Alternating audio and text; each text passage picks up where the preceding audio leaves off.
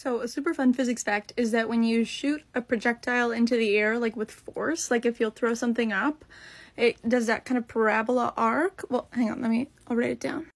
So basically here you have the cannon, and then it shoots the candy out. Let's say it shoots it out at a force of 40 miles per hour.